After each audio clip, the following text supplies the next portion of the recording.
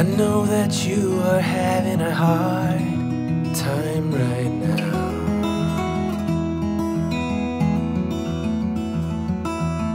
That everything seems to crumble around you.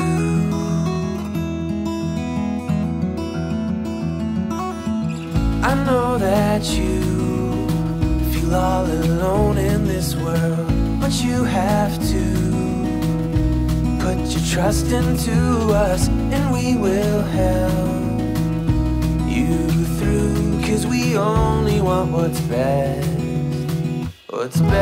for you.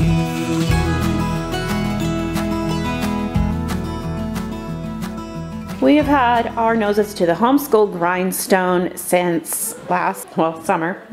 And I have area after area that needs to badly be decluttered and reorganized. We are still working on the house too. We've been renovating it and finishing it since we moved in. Since the house isn't finished though, and we are working on it all the time, it's taking us a lot longer to get settled in than it would normally take a family to get settled in. And of course that makes it a lot harder to get and stay organized since things are always getting moved around. But just look at how bad things have gotten around here. So I'm gonna take a few days on this winter break and I'm gonna try to get some order and some organization and decluttering done. And I thought that while I do this, it would be the perfect time to have a little chat with all of you. Today I wanted to do a little from the heart chit chat about homemaking through hard times, and more specifically homemaking when you don't feel like you've been given a whole lot to work with. When you become a homemaker, you're essentially deciding to live on one income instead of two for most of us, and when you do that, you're also making the choice to live more simply, for most of us that is. I believe that when a woman has a family and children at home, that becoming a homemaker or staying a homemaker can be one of the most special and precious gifts that she can give her family, and it's a ministry, but it is a sacrifice in many areas, and that can make it difficult at times, especially in this day and age with Pinterest and social media. I have been a homemaker since 2004. It's almost 19 years now that I have been doing this. For all of those years, I've lived in homes that were either extremely small and in disrepair, or homes that are under construction, with the exception of our town life where we had lived in town for 3 years and lived in a home that was actually completely finished. But in all my years of homemaking, that 3 years is the only time I've lived in a house that was what you would call finished. The rest of the time I've lived in homes that needed repair, lots of repair. And I'll just be honest, homes that were in pretty bad shape at times. So I wanted to talk a little bit about this today and talk about how I managed to not give up. Before I dive right in, I do want to be 100% honest. There are times I did give up. Like I said, being a homemaker can be really hard at times. So today, let's talk about that. Let's talk about the hard side of homemaking. And I'm going to share ways that I found to pick myself back up after falling flat on my homemaker face at times and keep going. And I'm also going to share ways I found to get the joy of homemaking back after it had been completely lost. Also, before I dive right into this movie, I do want to do a little disclaimer. I just want to say and make it really clear, I love our home. If you guys have been following me for a while, you know that we recently acquired our dream home last spring. And although it is under construction and it will be for quite some time, I love it. I love it because I've lived in so much worse. And there are areas of this home that are coming along so beautifully. The kitchen, for example, is dreamy. I've never had a kitchen this nice and this big and this beautiful. And so as I go through and make this video, I just want to make all of that known. And also to say it took us a lot longer than it takes a lot of people. I am in my 40s and I've been a homemaker for 20 years. And we just now finally got to a place in life that is where we feel like we're finally kind of getting somewhere and can breathe a little bit. This video is for those of you that started out as a homemaker, seeing it as an important job, but are at a point where you just kind of want to give up and throw in the towel because it just doesn't seem to be working out so well. And it's for those of you that feel like you need some motivation, some hope, and those of you looking for some encouragement to keep on going.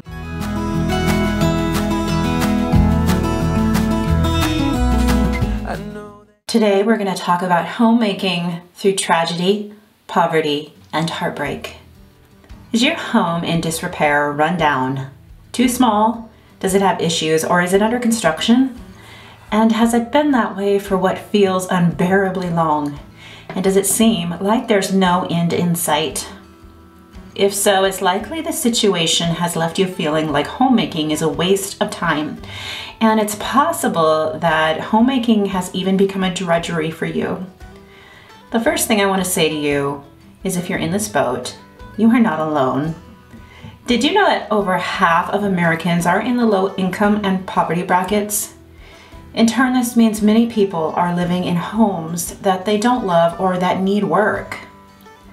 Today, I would like to tell you 5 ways I found to survive being a homemaker and even at times revive spark and joy in homemaking, even through all of the situations I mentioned above. But I would also like to share some big mistakes to avoid making along the way too. My prayer is that this video validates you and your struggle, and that this video helps you know you are not alone, and that in the end, you are encouraged to press on. I'd like to take about 4 minutes to share a couple pieces from my own story first though, because the tips that I'm going to give you today won't have as much meaning or heart to you without knowing how I learned and discovered these tips. My name is Shayla. Welcome to Singing a New Song, my channel about all things home, from homemaking to homesteading and homeschooling. Making a house a home. It used to be one of my very favorite things to do early on.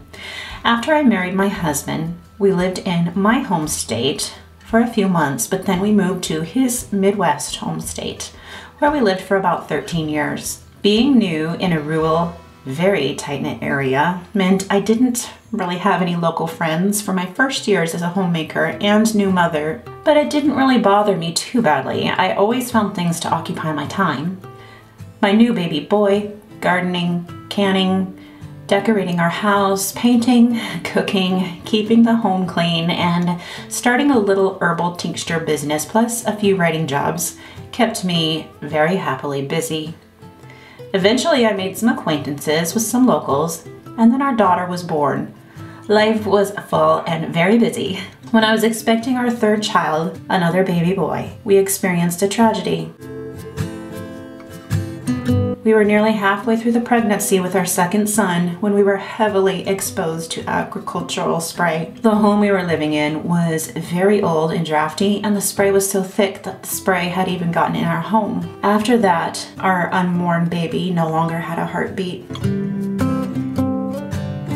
We learned that this is not completely uncommon. It was one of the darkest times for our family. A year later, we were expecting again. We were nervous. We didn't know what to expect this time around. We were looking for a home, and a work partner of my husband's had a very old and rough little, slightly smaller than 1,000 square foot home. It was in very bad shape. In fact, some of the windows had been busted out, and it even had some wild animals living in it. We think they were raccoons. We had agreed to buy it the year before, but somebody else had slipped in to buy it before we could. We were devastated. You see, we had been raised in, and at that time had gravitated towards, very rigid religions that condemned even going to a bank for a home loan. This meant that we had no credit. We also had no options really for a home except to be lucky enough to find a rent to own home situation. Our future was uncertain, and it got to the point we were even facing possible homelessness. Eventually, things turned out to work in our favor. The man who slipped in on the home we were intending to buy, he had done a few repairs and fixed the broken windows, but he ended up not needing the house, and he wanted out of the contract that he was in to buy the home, so it was open for sale again. Since the house would not qualify for sale through a bank, it had to be owner financed. The owner, who was my husband's work partner, agreed to sell us the home on a rent-to-own situation. This was a huge, huge break in the storm for our little family. We were finally buying our first home. It was not easy though. The home consistently needed repair after repair because of how bad of shape it was in. We were constantly having to remove mold, among fixing other serious issues. And since we were in a very low income bracket, it was extremely difficult. It was an ongoing struggle for many years. We had a wonderful carpenter friend who would come and help us when we needed it badly enough, but due to lack of finances to buy materials, it was always slow going. We didn't want to let the size of our home dictate the size of our family though. And our goal was to have a big family from the beginning. So we ended up fitting up to 5 children in that little rough and tiny home. Meanwhile, I was also homeschooling. Most people thought we were crazy. We only had one really supportive aunt and uncle that believed in us through that time. I'll be honest, it was extremely difficult. I had always thought that if we stayed faithful to the Lord, that He would come through and provide for us. But I'll be honest, as the years went by, one after another, there were many times I lost hope. By the time our 5th child was born, productive days had plummeted. Most days I was just surviving. Tiny home living, it's romanticized. But the truth is, if you're a big family, homeschooling, and living in a small home, a lot of time is getting lost and wasted, just spent getting through. We eventually realized that our limiting beliefs were part of the problem, and we broke down and went to get a loan. Unfortunately, we had next to no credit and were denied. I remember walking out of the bank that day and just feeling so hopeless. A year later, a friend told me about another bank to try, and so we did try again.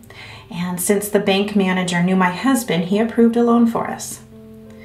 I was expecting our 5th child at the time.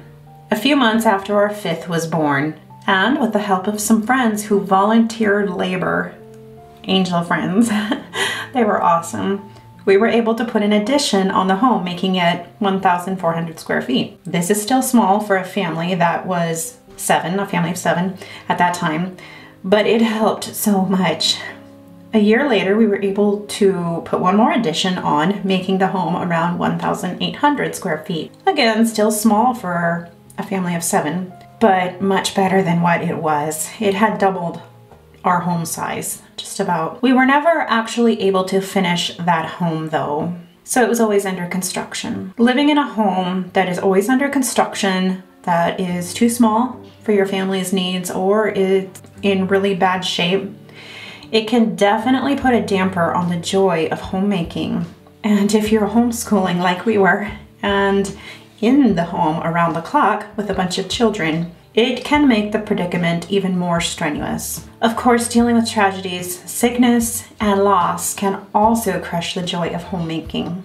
So if the joy of homemaking has been lost to you, how do you get that joy back? Currently, our family is living in a large home that is beautiful to us. However, it is still under construction, and it will be for some time because we're doing the work ourselves as we are able, and as we have time when we're not working or homeschooling. So, in other words, we're working on it at snail's pace. By the way, I am not complaining about our current home being under construction because it's spacious and progress is happening. And to me, after what we have been through, it is something. We went through 13 years of not having anything like this, so this is a big deal for us. I want to share what I learned though through the years of living in, for lack of better wording, dumpy and under construction homes. The first tip is to know your worth. You have likely heard the phrase, a woman's home is her castle. For some women and people in general, if their castle is defective and dumpy, it can be really difficult not to take this as a personal reflection of themselves. I can remember one time as I was trying to clean mouse stander from kitchen drawers in the home we were buying in the Midwest. And I was trying to paint the inside of the drawers to block the germs and the smell. At that point, we were dealing with and had been through some extended family trauma and turmoil, and I was already just so broken. As I was trying to fix these dilapidated and very stinky drawers and make the best of them, I remember feeling so despondent and, of course, really grossed out. I remember crying and asking God, is this all I'm worth? For your information, I do want to insert here that ironically, every single home I have moved into has had alarmingly bad animal stains that definitely would not have passed a home inspection. In that home, one of the previous owners had actually had a python, we were told. I still cringe when I think about that. After that home went vacant, it had wild animals living in it at one point. And when the previous person before us went to put the flooring down, they did not remove the carpets. And so we kept having serious allergy issues, and we didn't know why for about a year until we realized they had never removed the carpets underneath the flooring they put down. That was a big mess. When we moved away from that home and into our second home, we had actually bought the home sight unseen because we were coming in from the Midwest, almost 1,700 miles away. And so we bought the home that we had in town that's in my videos previous to the home we're living in. We bought it sight unseen, and we had to remove dog and duck pet stains. Yes, I said duck. Ducks were allowed in the home that we lived in town, and it took us years to repair the damage. In our present home, there were literally hundreds of cat spray and urine stains that we had to remove. I'm actually still in the process of removing them. I will link to what we found that works to eliminate pet stains if you were dealing with something like that, because we did find something that works amazingly. But the reason I'm telling you all of this is to tell you that I understand it can be really easy to feel like, well, the same crap you were cleaning up sometimes. And I know it can become really difficult to remember your worth when you are going through hard living situations like this. Here is something I always found helpful to remember. My worth when life was bringing me down. It was to compare. Yes, you heard me right. This is one time where comparing can be a really good thing. I know we hear a lot about comparing being a bad thing, but here's one time where you do want to compare. Compare yourself to other good people you know that are going through and have gone through some of these same problems. But don't compare yourself to minimize your daily struggles. Compare your circumstances to ask yourself, is their life circumstances meaning that God loves them less and sees their value equal to the situations that they're in or going through? My point is that it's easy to believe that God cares about others going through challenges, but it is not so easy to give ourselves the same grace. When we realize that we are in great company, it becomes a lot easier to know and feel God's love for us despite hardships. Personally, I have always noticed that my very favorite people to be around and learn from were the ones who had been through the most, for lack of a better word, crap in their life and found a way not to let it make them bitter. Okay, so here's another tip that I have. Build credit. Debt is a double-edged sword, but that does not mean you should avoid it at the cost of your family's health, sanity, and wellness. My husband and I were both taught growing up that going into debt was essentially a sin. Until we were in our 30s, we were part of faiths that taught this and emphasized debt is evil. So until we were in our 30s and life had gotten so bad for us, we didn't work on building credit. When things got so bad for us that basic needs were starting to go unmet, that's when we realized, wait a minute, God promises to meet our needs and they're not being met. This is when we realized that we were living by man-made standards and not God's. Friends, there's a difference between religion and true Christianity. God was not asking us to go without. Religions were. Okay, so here's another tip that I have for you. It's kind of a hard one. Gratitude can be a life raft. People romanticize tiny home, debt-free living. But the truth is that every rose has its thorns. You have heard the phrase time is money, and for tiny home, debt-free living for a single income, growing, homeschooling family, you really get a good view of just what that looks like. Living in a dumpy and worse, a tiny dumpy house can be a lot of work, a lot of time, and a lot of money. Through our years of living like this, the thing that always brought me down the worst was the amount of time that felt wasted each day due to our specific home. We didn't have storage space, so decluttering and staying on top of switching out clothing each season, plus as the kids would grow, it was an every other month necessity, if not more often. Time had to be spent moving things around and shifting them around in and out of storage constantly. Even the laundry took extra time because in our situation, the washer was in the middle of the house and our dryer was on an outdoor porch on the other side of the house.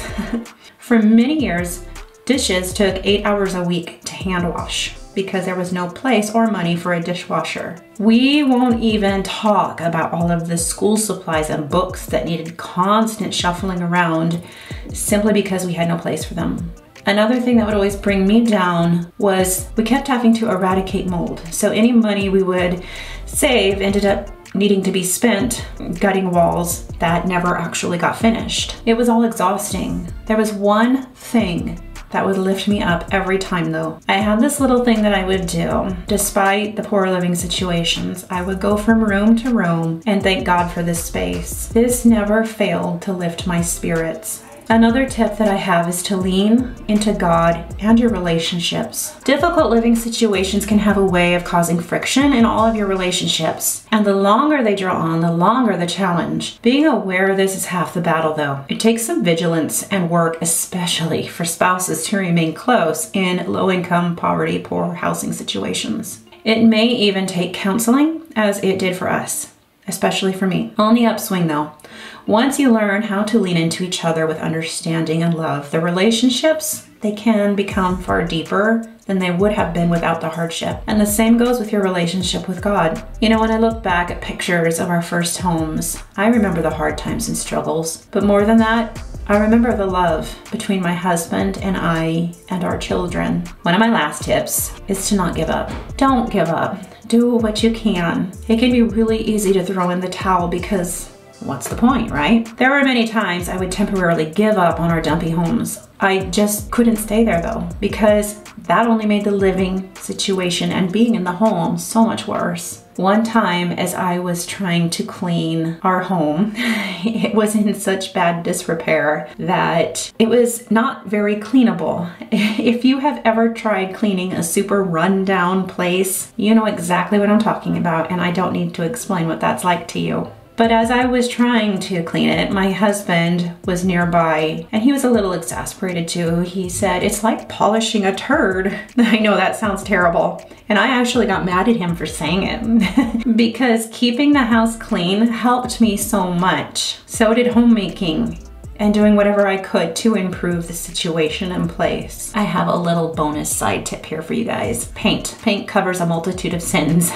One time we needed to buy new windows, but they were smaller than the previous windows. My husband was able to patch under them to close them off from outside. But in the house, it had paneling all around. And he wasn't quite sure how to fix it because our ultimate goal was to have sheetrock put up, but we didn't have the money for it. So it stayed like this for years because we needed to remove the paneling and replace it with a drywall, but we never had the money. So I would sit there nursing my babies and my eyes would always fall on those areas, those holes in the wall, and it would drive me crazy. Finally, I got the idea to paint the exposed inside guts of the wall the same color as the wall and to put shelves, little shelves inside the wall for books and kids items. It was a unique idea. It looked a little different, but you know what? It looked a lot better than it had before. And it gave me a little more storage space. In Luke 16:10, it says, "He who is faithful in a very little thing is faithful also in much. And he who is unrighteous in a very little thing is unrighteous also in much." In Luke 19:26 it says, "To those who use well what they are given, even more will be given. But from those who do nothing, even what little they have will be taken away." My point is, if you have a dumpy house and it bothers you, don't give up. Do what you can to make it better. Cleaning, painting,